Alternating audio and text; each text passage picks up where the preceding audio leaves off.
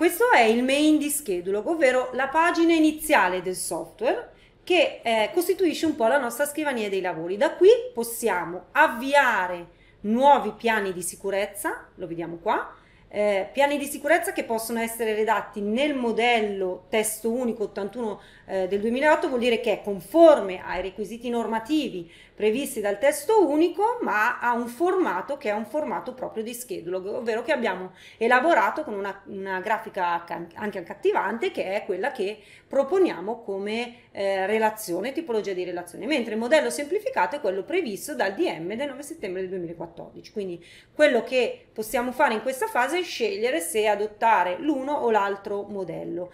Tenete presente che una volta che avviate un file con un modello o con l'altro modello, con questa funzione da esistente potete passare da una tipologia di piano all'altra, non soltanto nell'ambito del modello testo unico o semplificato, ma anche proprio da una tipologia di piano di sicurezza a un altro. Per dire, avete un piano di sicurezza e coordinamento e volete trasformarlo in un piano operativo della sicurezza, con questa funzione lo potete fare. Quindi scegliete quale piano volete creare, per esempio volete creare il post, e da qui andate a cercare il file di base, quindi del PSC che volete creare. Lui riporta tutte le informazioni in un nuovo file, un piano operativo della sicurezza, con le informazioni che avevate inserito precedentemente nel piano di sicurezza e coordinamento. Poi abbiamo qui sulla destra il wizard di Schedulog. Lo troviamo sotto il menu Cosa vuoi fare oggi?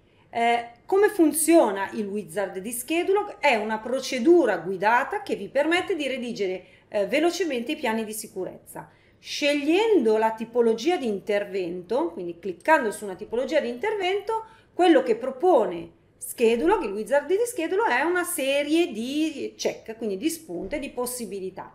La prima, la più importante, è la richiesta se in cantiere ci sarà una o più imprese. Questo è fondamentale perché se sono presenti più imprese il wizard compilerà un PSC. Se invece è presente una sola impresa, redigerà un POS, quindi un piano operativo della sicurezza, quello che vedremo poi insieme. Quando scegliete e spuntate le tipologie di attività, lui compila un piano di sicurezza conforme con le spunte che andrete a definire. Quindi è sufficiente scegliere quello che saranno le attività che intendete svolgere in cantiere e lui interpreterà queste spunte per redigere un piano di sicurezza. Questo vale per qualsiasi intervento, ciascun intervento ha una o più possibilità di scelta sulle attività. C'è un intervento molto particolare che è quello dell'intervento di una nuova struttura, per cui potete scegliere la tipologia di materiale che costituisce l'opera e da lì selezionare quale intervento e quale tipologia di struttura verrà realizzata. Anche in questo caso la vostra scelta verrà interpretata. Poi abbiamo il cantiere personalizzato. Qui ci sono alcuni interventi che proponiamo noi, ma qui verranno collezionati tutti gli interventi che voi creerete su modifica di interventi creati da Schedulog oppure creati dal wizard di Schedulog, oppure creandoli proprio completamente in maniera personalizzata.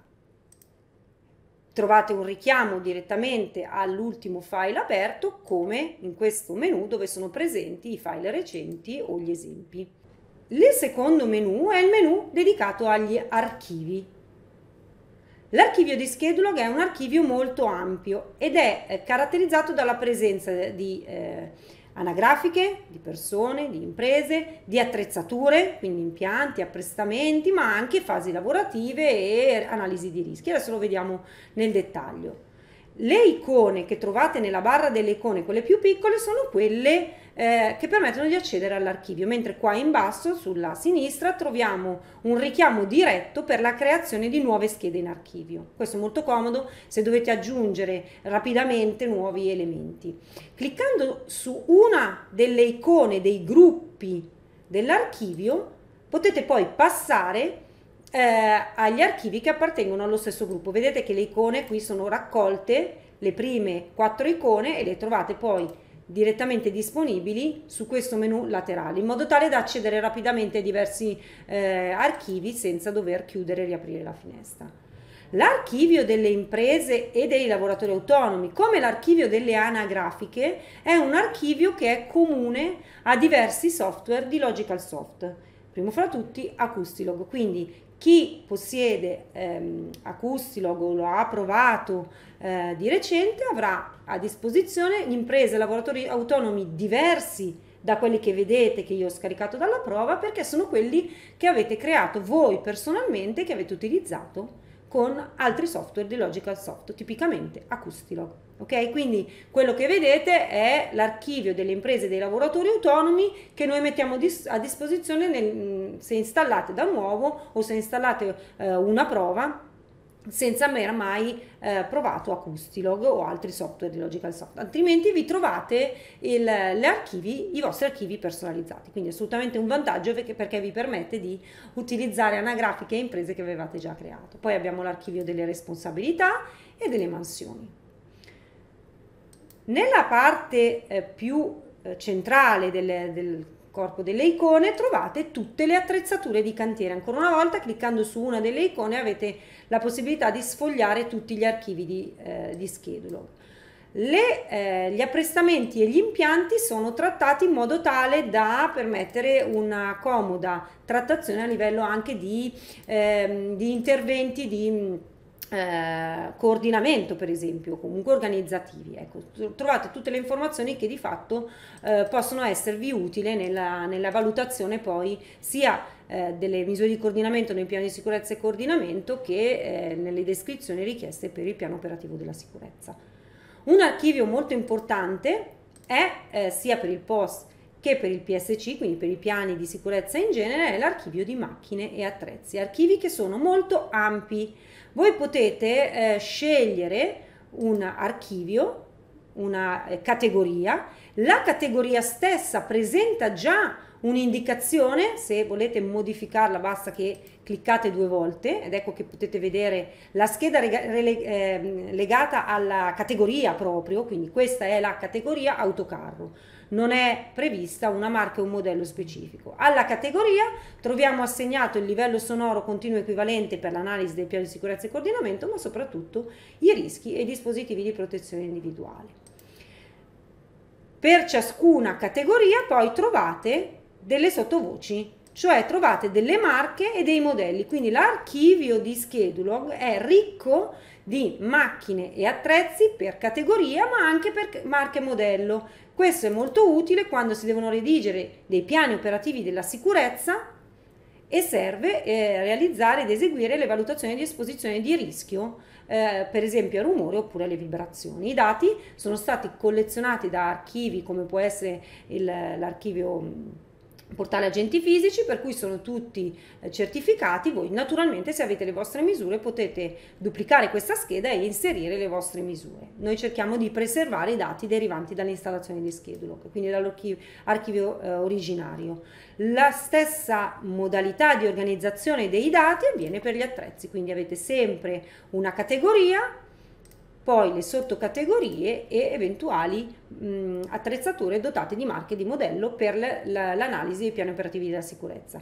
In via del tutto generale ricordate che le categorie vengono utilizzate nei piani di sicurezza e coordinamento, mentre gli attrezzi e le macchine dotate di marca, modello e misurazioni vengono utilizzate invece nei piani operativi di sicurezza. Poi abbiamo un ampio archivio delle sostanze che fa riferimento al regolamento CLP aggiornato, quindi per l'analisi di esposizione a rischio chimico, e noi abbiamo creato anche numerosissimi preparati che possono essere utilizzati sempre per la valutazione di esposizione al rischio chimico e che sono raccolti sulla base delle sostanze che di cui ciascun preparato è composto.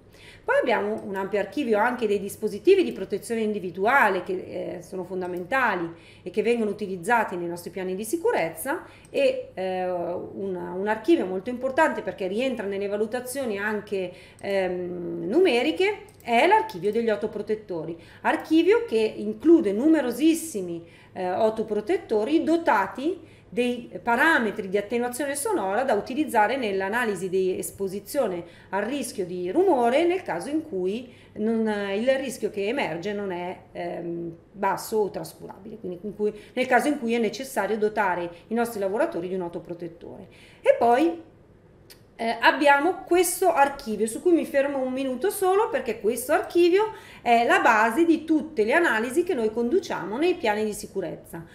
Voi trovate numerosissimi rischi e su questi rischi trovate sempre una descrizione di quelle che sono le scelte progettuali ed organizzative, le procedure, le misure preventive e protettive e le misure di coordinamento. Quindi avete tutte le descrizioni base che vi servono quando rilevate per un'attività la presenza di un certo rischio. In questo modo avete la base riguardo a quelle che sono le analisi di rischio da condurre nei piani di sicurezza. Se cliccate 2 volte avete le schede che potete eventualmente modificare se intendete trattare i rischi in tutti i piani con delle specifiche particolari diverse da quelle che abbiamo inserito noi. Quando voi inserite un rischio all'interno di un'attività nel vostro piano di sicurezza, queste informazioni vengono riportate in automatico, ma voi potete modificarle anche nel piano mantenendo invariate quelle che sono contenute all'interno dell'archivio. Unica cosa, non potete modificare le descrizioni in modo tale che non si perda il collegamento tra i piani di sicurezza e l'archivio di schedulog.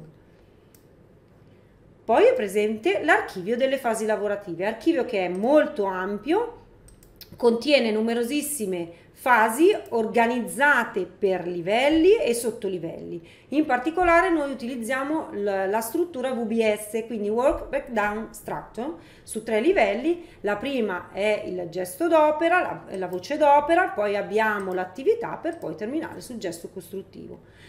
Tutte queste attività sono veramente tantissime, sono create da Schedulog, che sono a vostra disposizione, voi potete utilizzarle e nei vostri piani di sicurezza ed eventualmente modificarle anche dentro all'archivio. Tutte le fasi sono dotate di attrezzi, dispositivi di protezione individuale, mansioni e rischi. Questa schermata, che è la schermata per la collezione delle varie attività che svolgerete in cantiere, è quella che vi permette di modificare o di creare nuove fasi. Voi dovete tenere presente quando create una fase nuova che è necessario sempre specificare a quale livello inserirla e poi raccogliere tutte le informazioni di quella fase in questo menu ad albero laterale. Quindi se è necessario inserire una mansione potete selezionarla da questa finestra di sinistra e trascinarla a destra in modo tale da arricchire il vostro albero come lo ritenete più opportuno. Schedulog ha già una base che è precompilata in tutte le parti. Anche in questo caso, anche per le fasi lavorative, voi potete trascinare la fase lavorativa, utilizzare la fase lavorativa all'interno di un piano e poi modificarla nel piano mantenendo quella standard all'interno dell'archivio di Schedulog. Una volta che poi avete fatto le modifiche, facendo salva, queste verranno collezionate. Poi, oltre all'archivio delle fasi lavorative, abbiamo anche un archivio di segnali di istituzioni, ma mi vorrei soffermare sull'archivio dei documenti, perché l'archivio dei documenti è un archivio molto importante perché contiene tutte le frasi, quindi sono delle vere e proprie frasi, quindi dei testi che voi potete utilizzare nei piani di sicurezza e che potete poi di volta in volta richiamare. Anche in questo caso sono tutte archiviate per cartelle e sottocartelle in modo da dare un ordine preciso alle informazioni che abbiamo in archivio. Voi potete consultare, modificare e aggiungere altre frasi utilizzando delle descrizioni personalizzate, modificando il percorso. In questo caso voi le vedete in grigio perché le frasi che mettiamo a disposizione con l'archivio di Schedulog non sono modificabili. Ma voi potete duplicare e crearne di nuove in modo tale da mantenere sempre l'archivio originario in sicurezza. E dopo potete modificare le frasi. Se create delle nuove frasi, con questa iconcina potete richiamare il documento da cui l'avete copiato e incollato. Questa funzione è molto utile perché serve per mantenere in archivio magari frasi e testi che avete creato per altri lavori e che possono tornarvi utili. Infine, Sempre nell'archivio dei documenti avete la modulistica del CSE e del CSP. Questi modelli sono modelli che voi potete utilizzare e compilare all'interno dei piani di sicurezza nel menu stampa, in modo particolare il piano di sicurezza e coordinamento. Quindi potete selezionarli, potete modificarne, potete aggiungerne di personalizzati. Sono dei veri e propri modelli da compilare in Word. Nel mail trovate anche, quindi completano il menu del main, il supporto e il forum. Cosa sono? Il menu supporto è un accesso diretto al nostro sito, quindi qui trovate tutte le informazioni che riguardano l'utilizzo del software, quindi avete i video tutorial. Quello che dicevo mentre scaricate la prova è l'accesso ai video tutorial che può essere utilizzato per visionare degli esempi e utilizzarli nella vostra prova. Quindi nel menu supporto trovate tutto ciò che serve per compilare i vostri piani, per utilizzare il software e per risolvere i principali dubbi. Qua avete una stringa di ricerca, qui avete tutte le domande frequenti che potete consultare, la guida e video tutorial, naturalmente i manuali, i tutorial, i preziari, insomma tutto quello che può aiutarvi nell'utilizzo del software. Il forum invece è una grande piazza virtuale in cui condividere dei dubbi con i colleghi e eventualmente confrontarvi per avere delle risposte direttamente da altri utenti di Schedulog. Vi registrate e siete automaticamente inclusi nella community.